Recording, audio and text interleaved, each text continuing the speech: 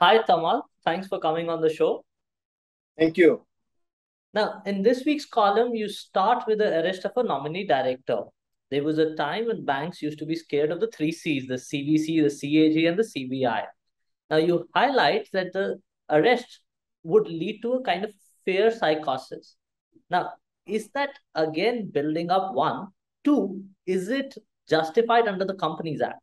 Well, yes, this is not the first time. If you remember, sometime in November 2021, former SBI chairman Pradeep Chaudhary also was arrested.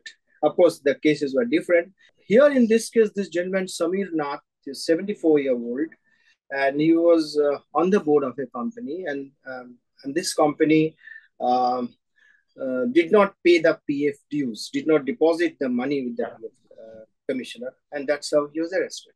Now, Companies Act 2013 does not distinguish among the directors, the nominee directors, the so-called independent directors, or even executive directors. It's not in the right spirit, and it will create a fear psychosis, and you will find it difficult to get nominee directors on the board after such kind of incidents. Now, you also discussed the ramifications of the new SE judgment.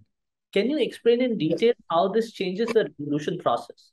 Uh, well, it's interesting, If you see the first case under IBC came into picture in December 2016, and the first case where IBC, which gone to the court, and which is the ICICI Bank filed against Innovative Industries in Pune in 2017, August 2017, and the Supreme Court judgment said is this. I read out: the moment the adjudicating authority is satisfied that a default has occurred, the application must be admitted unless it is incomplete. Adjudicating authority, NCLT. Now, in this case, the latest case, which is in relation to Vidarbha Industries Power Limited, uh, what the Supreme Court says, under Section 7 of IBC, it is the NCLT may admit, which in contrast to Section 9 of IBC, which deals with the operational creditors, the supplier of goods and others, etc., in contrast to the lenders. In that case, shall. So it is distinguishing between operational creditors and the lenders, the financial creditors. And it says that it is the NCLT is discretion, not only distinguishing between operational creditor and the lenders, financial lenders. You're also talking about a new genre of default, which is temporary default.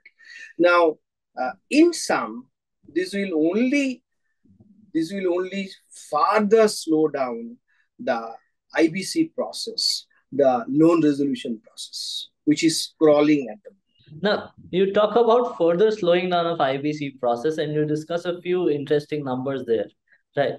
How do you think IBC has worked out over the last 6 years that it has been in operation now? It's still at an experimental stage. Let me bear with me some numbers I'll give you. Another, I think under Section 12 of IBC, which was earlier, it spoke about lesser number of days, but in I think 2019 it says about that.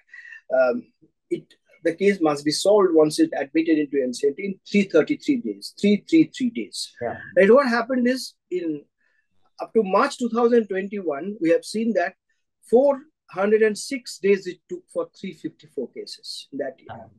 And then March 22, the days gone up, 449 cases.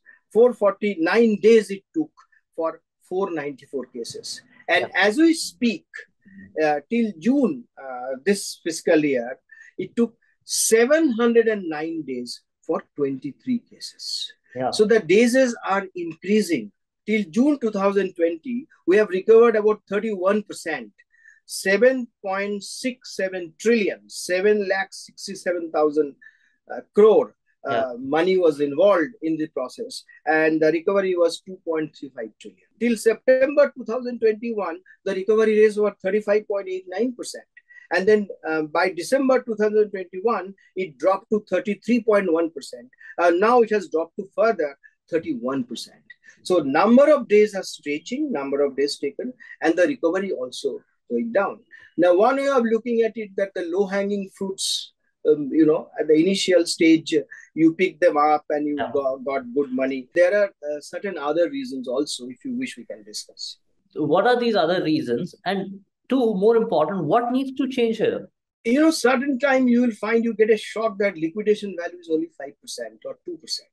Now, it depending on what kind of industry it is. Certain industry, you start losing value. If it's not in operation, if it's not in working condition, you start losing value. Now, our IBC does not have any provision for preservation of assets. Mm-hmm. That's the key difference between IBC in India and overseas. Now, NCLT deals with IBC cases, but not only the IBC cases.